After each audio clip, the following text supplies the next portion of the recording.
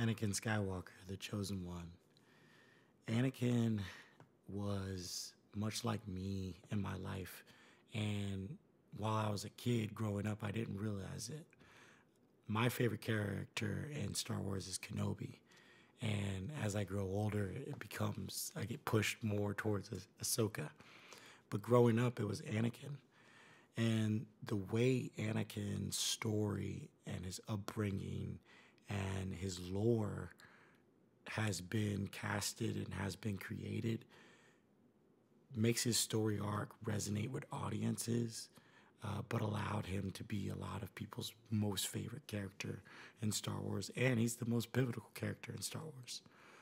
You know, he grew up impoverished, a slave to a single mother, sort of a Christ figure because, you know, there's debate whether he was created out of the living force itself.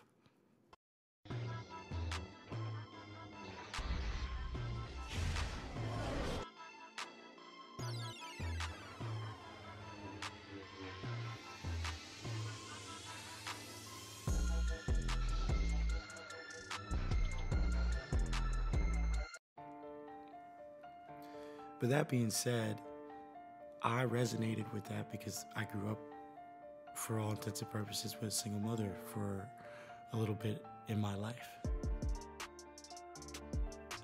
But not only that, Anakin, through his soul ties to his mother, it carried on to his crush and later on his marriage to Padme.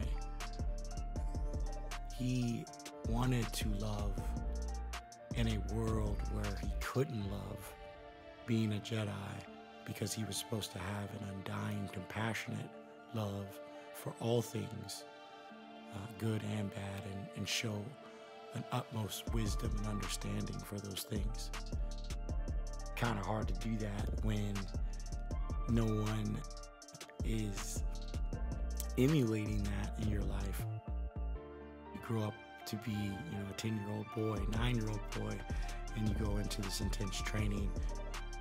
Your mentors who are peacekeepers end up being generals and warriors. I like that Qui-Gon was the one to discover Anakin, but in discovering Anakin, he validated Anakin's gifts. Anakin already knew he possessed special gifts, but didn't know what they were or how to use it. Qui-Gon and Anakin partnered together to break him out of the chains of slavery. Through the pod racing bet, Anakin was confident in the abilities that he knew he already had, and he was confident that he could win the race, even though he had never finished a pod race. And Qui-Gon used his ultimate wisdom and love for the living force to use Watto's greed against him because he knew that he would overbet based off of, you know, his greed and his ego. Another thing that I like about Anakin's story is Anakin always felt weak because he could not change the circumstances of the ones that he loved in his life. He was the chosen one. He had all this power. He felt the Force like no other Jedi did before him. However, he couldn't keep his mom from getting kidnapped by Tusken Raiders and murdered. It enraged him. When he started getting visions of his wife passing away in childbirth, he had already gone through an insurmountable amount of pain. And he didn't want to see her suffer and suffer that same fate. The Jedi Order gets called into question in these moments because here is your chosen one, a Jedi who's able to not only possess a midichlorian count that's higher than the Grand Master at the time, but also able to see premonitions, which hasn't been like a thing in the Galactic Empire for hundreds, if not thousands of years. And he doesn't know how to cope with it because he's using the Jedi Order and the Jedi Code as a blueprint of his life, but has no way to really protect his family and cope with his feelings. Kenobi, to me, is the answer to this, the most complete Jedi, because he will put the Order and its teachings above all else. You see this with Mace and Count Dooku's relationship. To be the ultimate Jedi sometimes is to be inhuman, to be altruistic, to be monk-like. And Jedis like Qui-Gon Jinn, Count Dooku when he was still in the Order, Ahsoka, understood that this wasn't necessarily the way. This wasn't the way that you could protect people and provide peace and stability in a galaxy that was going through much of what we see in the real world. I always joke and say that 2020 really did feel like the end of the Galactic Republic in a lot of ways, because you're watching your democracy break down in front of you, and you really wonder, like, are we on the good side? Are we on the right side of this thing?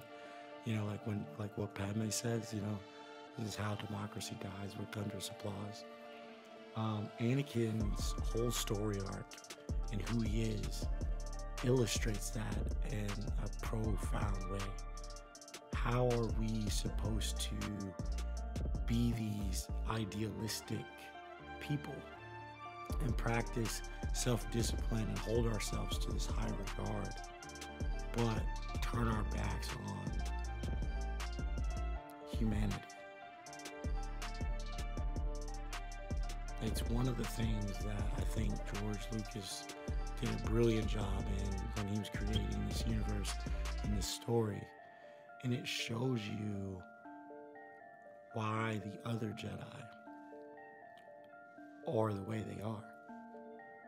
Why Ahsoka doesn't come back to the Order when she gets invited, because they're so quick to cast her out because they're result driven.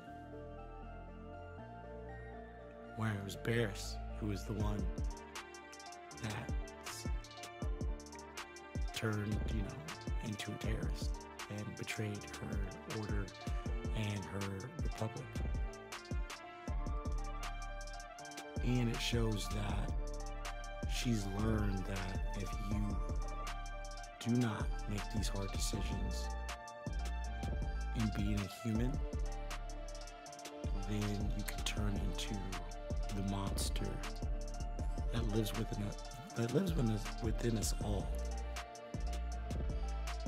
We all have a dark side, and we all have a light side. I think it was profound to see it in the last episode of Clone Wars before they brought the 7th season out. Back in season 6, when you saw Master Yoda have the visions of the end of the Clone Wars. But to get those visions, he had to defeat the dark side of himself that he already thought he had confronted. Later on, you see that same struggle when he trains Luke, sending him to the cave in Dagobah. He must fight the dark version of himself. I think if Kenobi was honest with his relationship with Duchess Satine, would have saved Anakin a lot of struggling, because he would have understood that his master had gone through that before him. Whereas Qui-Gon Jinn, I'm not sure if that's how you pronounce her name from the Expanded Universe books, I think he would have gotten into that with Anakin. But, Kenobi, being the true Jedi that he is, could watch Justice Satine get killed right in front of him and still stuck to the mandate, still, rose up and was, you know, the great Jedi Master that he was. It's just with Anakin, you feel for him because there's a lot of chances for the mentors to rally behind him and really protect one of their own, and instead they saw him as a tool, but also as a young Jedi Knight, and didn't provide the right care for him. And that ultimately allowed for him to become that guy, Darth Vader, and become one of the most powerful Dark World Force users that the galaxy had seen in over 1,000 years. This is Rick, Star Wars Forever.